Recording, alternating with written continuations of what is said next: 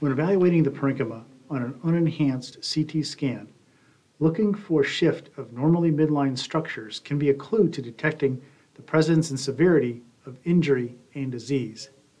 I want to talk about 5 midline structures that, if moved from their position, may be a clue to the presence and severity of injury or disease. Starting from the top, the falx cerebri is a structure formed by the invagination of the dura mater into the longitudinal fissure between the cerebral hemispheres. It is often calcified and easy to identify. Parenchymal midline shift, as evident by displacement of the falx, may represent impending transfalcine herniation.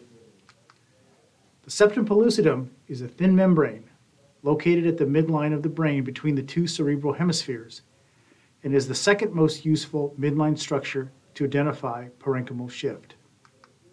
Heading caudally, the 3rd ventricle is a single midline structure that is typically seen in the same cut as the calcified pineal gland, which is the 4th midline structure used to identify parenchymal shift.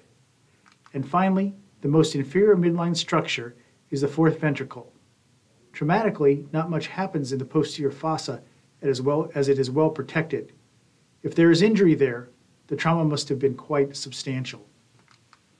From top to bottom, the falx, septum pellucidum, 3rd ventricle, pineal, and 4th ventricle are midline structures that, if displaced from the midline, may represent severe injury or disease. Thank you.